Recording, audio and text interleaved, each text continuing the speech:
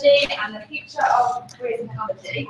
I hope it's been really useful, got some insight into how you can use your qualifications in the future, and also how your life will be in the future. Mr. Abella has told me that he is screencasting. Yeah, I'm screencasting live, so we're live to the world. So you know, don't worry too much. Hi, Mark. But I would really like to, just before we start, give our appreciation to Eric for coming all this way to speak to us. Okay, thank you very much for turning out to listen to me. As you can hear, the Malaysian microorganisms are eating me even faster than I'm eating Malaysian food. So I hope you can hear me. Do I don't know, wave hands or something if I start losing you at the back. Okay? That clear? Yes. Thank you. Otherwise, I don't know if you're asleep or not. This talk, I think it's unusual, you know, because you get introduced, as I was just now, as being this is a specialist talk about technology. And my pitch is actually that none of us, in any aspect of our lives, is going to escape technology. It hits everything, okay? So one of the problems I have with talks like this is that I have to tell you about everything in 30 minutes. This is not possible. So what I've done is I've given you homework. It's in front of you. By the time I finish, if I have established that it's worth your while checking me, right? Basically, it's a list of ways of checking what I say, okay? I'm happy.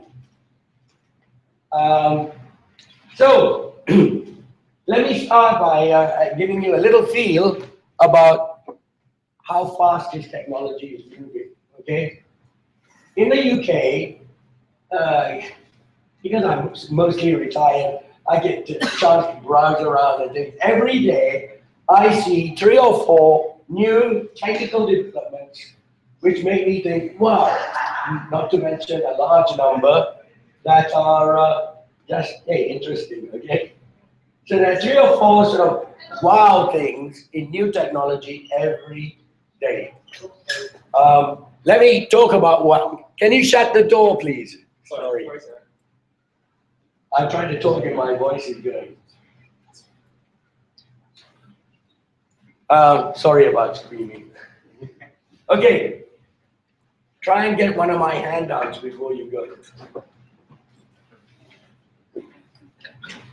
Okay.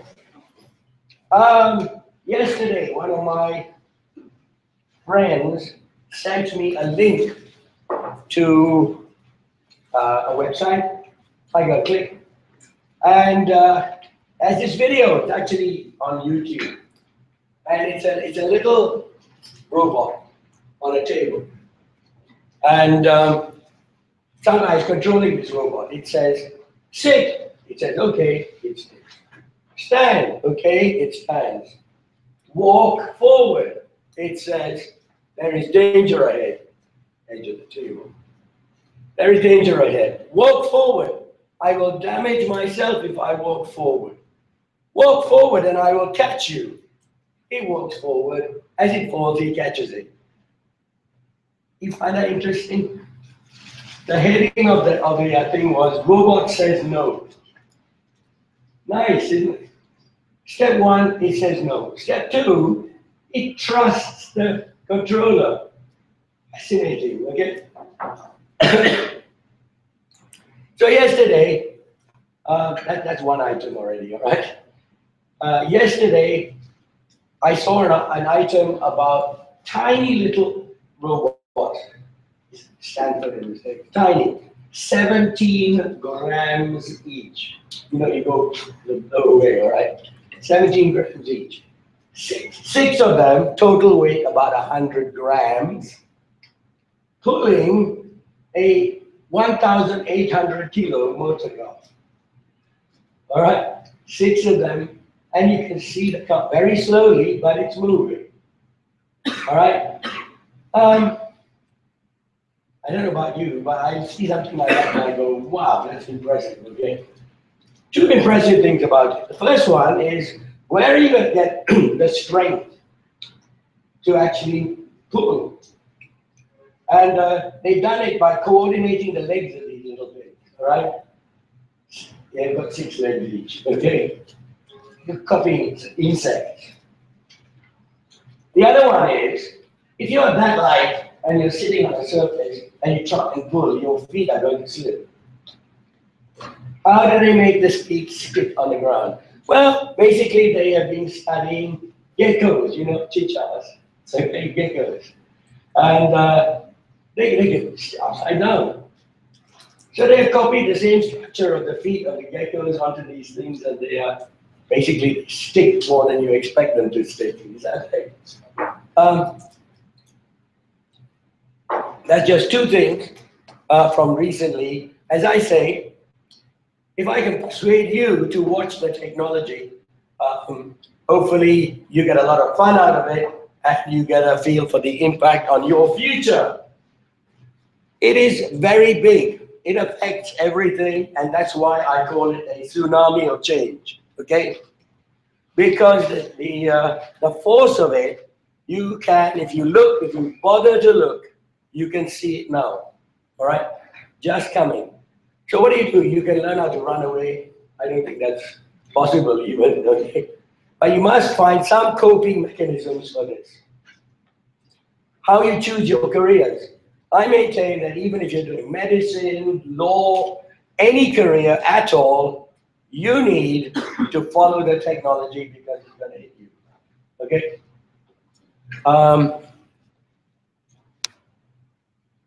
Okay, there's not enough time, so I give out these things so that you can follow up afterwards. When I arrived a couple of weeks ago, I phoned my wife, still alive, you know, and she says, there is a full-page advertisement in one of the magazines we get from IBM. It says, outthink cancer, okay? There is a very impressive piece of artificial intelligence created by IBM called Watson, and there's a huge background. It is really worth your while going and looking on the internet for this, okay? I'm doing a shortened version here. And what you do, what they've done with Watson is they said they sent it to medical school, okay? What they did was they fed a whole bunch of medical textbooks in, okay? Medical publications into Watson. And the oncologists are now saying it is better at diagnosing cancers and advising on treatment than human oncologists, okay? Check for yourself. I say to her, hey, that's interesting. Take a photo, send it to me. You know, and basically in a couple of minutes, I could make this slide. This guy wrote a book about 3 years ago called The Second Machine Age. First machine age, you replace muscle with big engines, yeah? You know these engines, now they are tens of thousands of times stronger than you and me, okay? The second machine age, you replace brain with computer. And of course, if you join the computer with a machine, you have a robot, yeah? So I'm biased. You already picked this up. It actually shocks me. It shocks me the extent to which even young people like you don't know what's going on. When I started making these slides, I was going to say, adults don't know. You can ask your parents, you can ask anybody, they don't know what is going on in technology, all right? But you do. Now I'm finding that you guys don't know. It's quite extraordinary.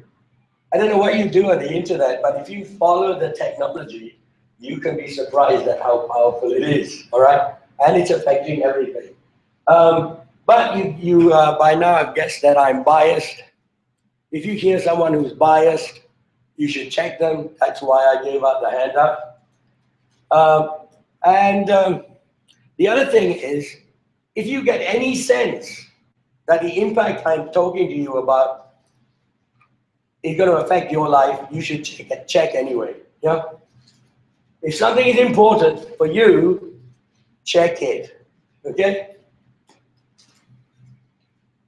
So this is just a general slide saying, you know, engineering is everywhere. Big airplanes, big ships,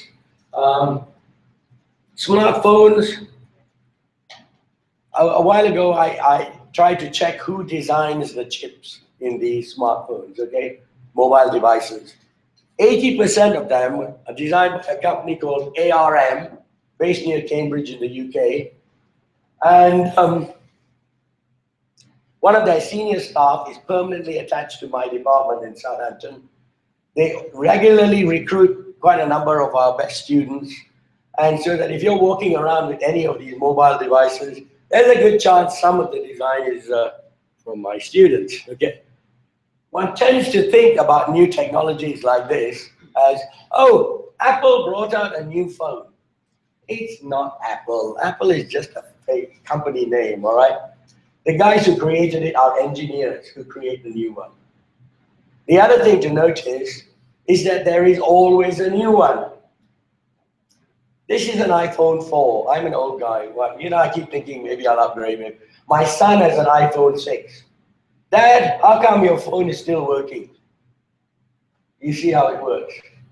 The rate of change is very fast, okay? 3 or 4 years, you want a new one. Better graphics, higher speed, better apps. Okay, so the rate of change is okay. The top picture on the left is prostheses, you know? So there's a lot of that kind of stuff going on. So those are fairly big things. A nanometer is a billionth of a meter. They are making things called nanopores and other devices, which are that kind of size, 10 nanometers, okay? The nanopores are very interesting because you can build them into membranes, you can put material on the top of it and watch the molecules go through the nanopore. And because the nanopore changes shape as it goes through, you can identify which molecules are passing through, okay?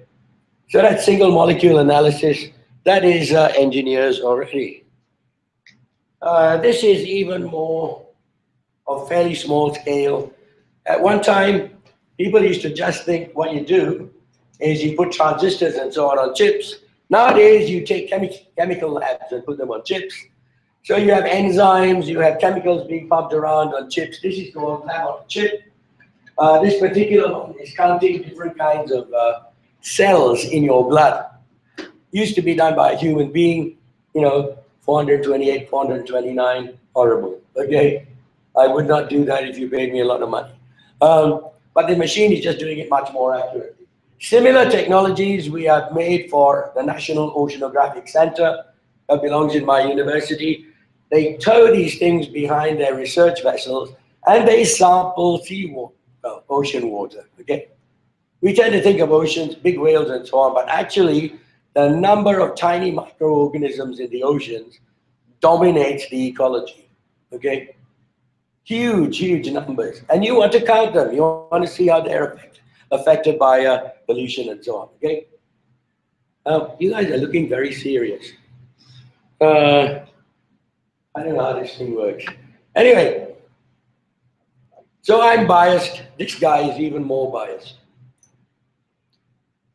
Anyone recognize him? He's the husband of the Queen of England and the Queen of the United Kingdom. He's the Duke of Edinburgh. He's 95 years old.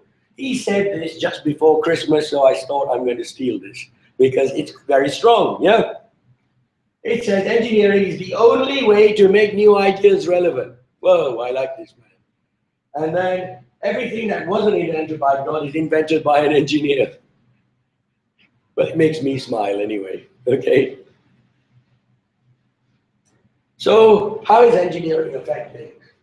Global warming, you could blame engineers if you want, all right? But we didn't know it was going to happen. Who's going to cure it? Engineers. Nobody else knows how, all right? Energy supplies, if you want to do solar energy, who is designing the materials for capturing the solar energy, turning into usable electricity? It's engineers. Clean water, there is an interesting machine that you can find on the internet that takes raw sewage in and produces drinking water out. And it was paid for development by Bill Gates. And the nice video is Bill Gates taking the water and drinking it. I think they must have checked it first, all right? Hey, it's quite a thought, isn't it? Okay, raw sewage. So what do? Actually, they heat it up, they evaporate the water, which is then clean. Then what's left behind is dry. So you take that and you burn it in order to evaporate the next lot that's coming. It's not quite self-sustaining, but it's pretty good, okay? Clean water. Food shortages, transport, obesity, healthcare. Wearable technologies are just growing and growing. You know, the Apple Watch. So far, it's only monitoring a limited number of things. But I want to buy one of these things because if I do, the next one will have even more monitoring. I want to know how healthy I am, okay? Especially now, croaking. So there are these monitoring devices and so on that will help you and I monitor our own health. Aging. The population, the country with the toughest aging problem is Japan. If you just go and check, they have far too many old people. The reason is each family should have 2.2 children, okay, on average, in order to keep the population stable. In Japan, it's 0.8. 0.8. So all these old people are there. Who's going to look after them? Guess what? Robots, all right? So in the old folks' homes, they have robots. These robots are very good at picking up elderly people gently. The robot doesn't have a back that will break. Take them to the toilet, bring them back. And here's the interesting thing. More and more, they have the capacity to talk with the person lying there in the bed. Old people who can't move and things, they really value having somebody to talk to, okay? And these robots are performing that function. So aging, big issue. Possibly the best way of addressing it is with robots, okay?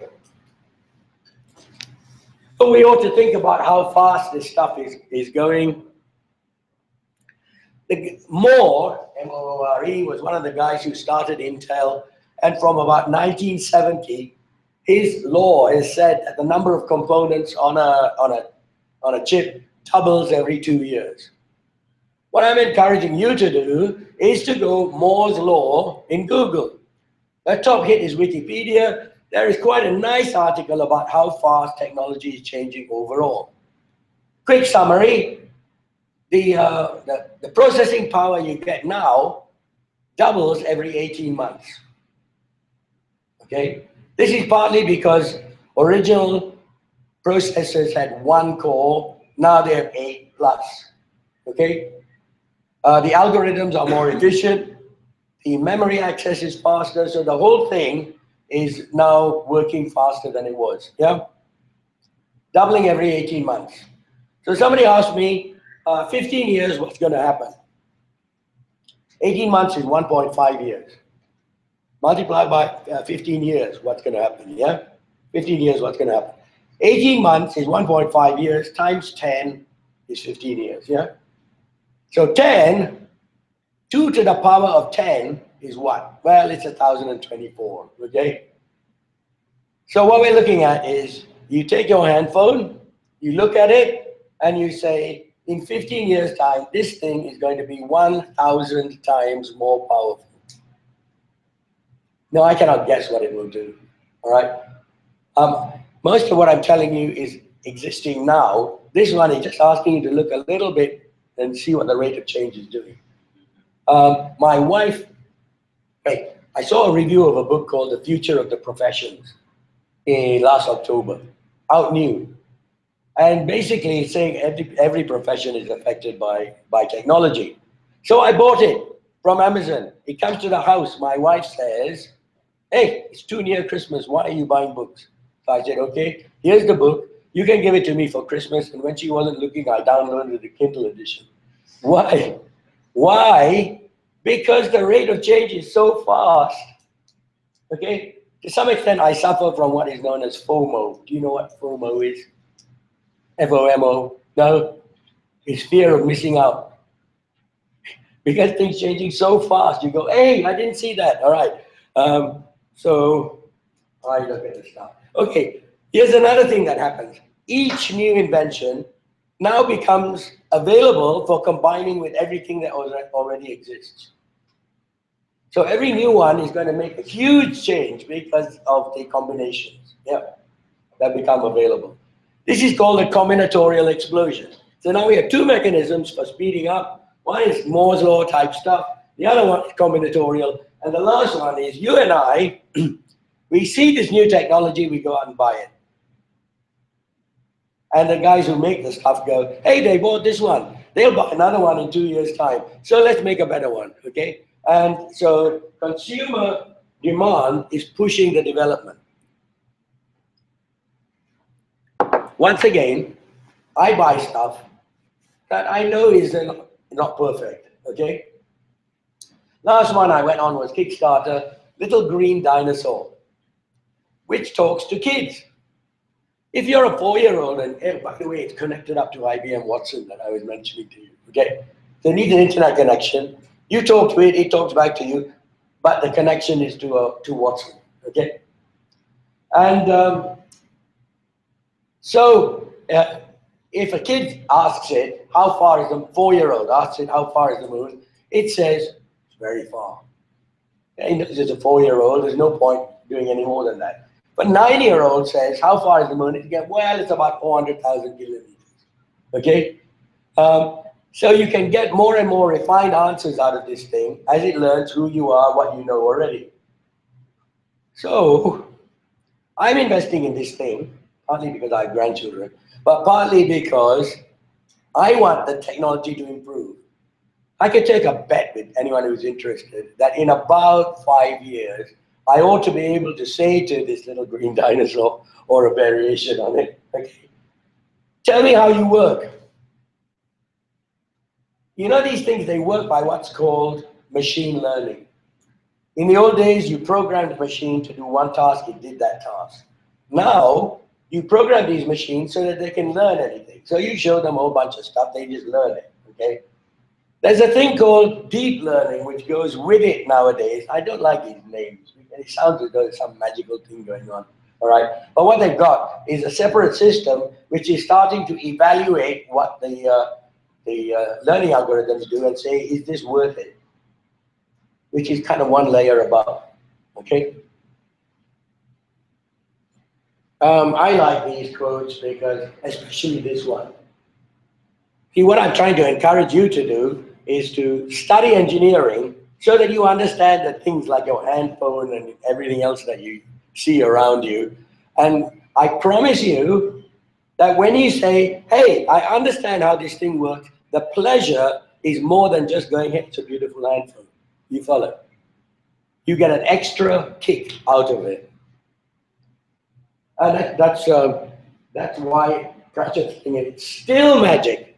It's still magic, even if you know how it's done. This is the motto of the Royal Society. It is the main reason why we have science and technology the way it is, and its motto basically says, don't believe anybody. So I'm standing here in front of you saying, don't believe me. Is that clear? It's too important. Check it out for yourself. I give you hints with my homework, but check it out for yourself. Wait, stop doing this. There we go. So you know what it takes to get into engineering. You need maths because in order to understand how the present technology works, you have to understand the theory behind it. Yeah. If you understand the theory behind how this one works, which is what you get out of a degree, then you can build a better one. And it's my hope that you guys will go out and build better technologies so that you live in a better future, and if I'm still alive, me, okay, in a better future. Physics is a good way of kind of matching the maths with the real world. You can do maths abstract, but the real fun is if you use it in physics, yeah, with physics. I mean, one of the real superb things recently was the gravitational waves, yeah, absolutely wonderful. Okay, chemistry is very useful for new materials and so on in engineering. New material sounds as though, hey, it's a lump of stuff, all right? But you can make very clever things happen in optical fibers, for example, by doping them with interesting elements, okay? And chips and so on. I got no time, so let's keep going. Another thing to look for when you're looking for a university is how good is the research? I repeat, I want you guys to create a better future. So you need to go to a place that is creating the future. And then you say, okay, is that how you do it? I can do it. I can tell you stories, but there's no time. Oh, by the way, we run a Future Worlds thing so that our students who make new inventions get supported by mentors and even money to exploit their inventions. Okay, this is before they graduate. So look for things like that in the university that you're going to go to. Yeah, you can actually get rich. This is a very, I've got no time. Faraday, good physicist, no maths. Maxwell takes the results of Faraday and others, writes 4 equations down, and a wave equation comes out of it. Nobody understands what this wave is. 20 years later, Hertz finds radio waves by accident in his lab. Okay? Marconi says, hey, you mean you can transmit information using radio? Hey, I can make money. So he made money out of it. But they were building these transmitter receivers by guesswork. Okay? Except for this guy, who worked out the theory of how the circuits work, and when there was a problem, he said 4 magic words that can be calculated because he knew the equations. So at the beginning of the Second World War, both the German Air Force and the British Air Force were using his radios because they were the best. And they were the best because there was a strong theoretical basis. Do you follow it? So that's the idea I'm saying, don't worry about those equations. Okay, so let's have a quick look at what's going on. 5 minutes. This is Baxter. It's a flexible manufacturing robot. Old days, you program the robot to do one task, that's all. This thing, you show it a human being doing a task, and it will do it. Take it around the other end of the factory, show it a different task, it'll do it. It learns by watching, okay? And it's going to grow. This is an Australian bricklaying robot. You give it a plan of a house, and it builds the house. 2 days later, you come back, it's built. This is a 3D printed house, and of course, in China, there's a giant version that prints 10 houses in 24 hours. Interesting, isn't it? 3D printing is huge. You can make tiny things with 3D printers, parts of human body, okay? And this is just a house example. This is Pepper. There's a descendant of Pepper that's even cheaper. It is supposed to be able to read human emotions, all right? So it can tell whether you're happy or sad or whatever it is, and handle you accordingly. Originally, it only spoke Japanese, but now it's been connected up to Watson and speaks English and some other languages. Okay. Another one about Watson as a UK app for personal trainers so that it will make your fitness better, faster. Okay, monitoring it. This is a robot surgeon. Robot surgeons now, less collateral damage, less bleeding, the wounds heal faster. This is a little robot that pretends to have diabetes for 3 or 4 years old with diabetes. So that you don't have to explain in complicated language to a 3 or 4-year-old. They say, you look for this. And the child knows how to report diabetic symptoms, okay? This is a robot pharmacy. In recent tests, one of these, 350,000 doses, 0 errors. The normal human rate is 3%. And of course, they're finishing the thing off so that a robot now will take the medication from here, go up to the ward, check that it is the right medication for the right patient at the right time. Okay, so you can see that the errors are disappear. This one is perhaps the most startling. One of the things about IBM Watson is that it can handle natural language, okay? And so they've been feeding case law into Watson. I've got a drink. So that a lawyer wanting to go to court needs cases to take in, for examples, and they are saying this thing works better than the human paralegals. In fact, it's so good it could do simple cases by itself. Journalism, there are short articles happening. This is funny. 20 years ago, when they were putting autopilots in aeroplanes, there was a question, how many pilots do you need, right? And the answer was one pilot and a dog. The job of the pilot is to feed the dog. The job of the dog is to bite the pilot if he touches any of the controls. Okay, this is the AlphaGo. I don't know if you picked it up on the news in the last week, but it just beat the human champion. 3 games, and then the human champion won 1, and I'm not sure what the state of the last one is. Okay. Who won the last one? You won the first one, and then the robot learned, and then won the second few rounds. Tell me what the last result is. Don't give me a long answer. Who won the last game? Because I know that the robot won 3, and then the humans, these had all won 1. So that's 4 out of 5. What happened the 5th one? Robot. The bringing thing learns, okay? It beat the European champion only a few weeks ago. The European champion was ranked 600, but by playing this machine extra, he is now ranked 300. By practicing with this wretched machine, okay? And it's using what's called deep learning, which I was telling you about. And they make films of it. This thing, Hawking and Elon Musk and so on are getting worried, because if these machines start actually saying, hey, I know this, you know that, let us swap information. If they start doing this systematically at gigabits per second, they're going to get very clever, very fast indeed, okay? And what are we going to do about it, basically? Driverless cars all around. This is the best way to predict the future, is to invent it, be an engineer. But first understand, this is just examples. I've got no time. I think the engineers, one of the nice things that I find is that they work very nicely in groups to create new things. Okay, so you get a lot of friendly support from your fellow engineers. This is my first professor of computing. He says that the technology is going to make huge changes, and we should make sure that it's not catastrophic. Okay, there it is, not catastrophic. So he says that's why he's there, and then he goes, okay, I'll be honest, it's fun. Why is fun important? Fun is important because you're intelligent. If you have fun doing engineering, you can create a better future. That's it. Whew. Half an hour.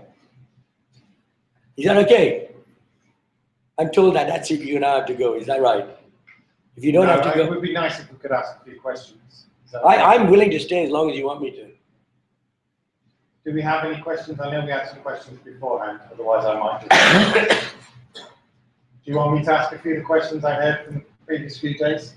Go for it. Okay, a couple of the easy questions. Number 1, some students are obviously interested in computer science and computing and engineering, but their maths is a little bit limited. Are there courses that are easier than others on the maths front? Well, I think you can do most engineering in what's called an applied vocational way. You take what is invented by somebody else, but you're good at using it, okay? The other end, if the theory is strong, you can understand what is going on now, and you can build a new and better one, okay? So we are training our students at Southampton in order to create the future. That's why people like Arm and others grab our students. The employment from my department is about 100%, all our students, because they know they can create the future. As I said, the main companies cannot stay still. If Apple stops manufacturing a new one, Huawei and Samsung will kill Apple. There will be no Apple in 1 week, 1 year. And who is pushing this technology forward? It's engineers, young engineers, okay? Is that a fair answer? Yes, fair answer. The danger, of course, is that more and more it's been created will be important. Because if all you're saying is I can use it, a robot can use it. I'm being very harsh, all right? But I think you ought to think about it. I don't know what the lifespan is of normal jobs anymore. I just showed you medical things being replaced, legal things being replaced. Okay? Whose career is safe? The book I was telling you about that my wife took off me to give me as a Christmas present surveys pretty much all the professions. And whoever you are, whatever you want to do in your life, you ought to look at the rate of change that technology is doing to humanity. It really is like a big tsunami, and it's getting bigger and stronger. Sorry, another one. Yeah, did you have a question? No, it's just stretching. Yeah. Let me ask if any of you, are you going to look at my homework, yes or no? If it's yes, stick your hand up. Okay, one of you, you look at 30 people. So tell me why it's worthwhile.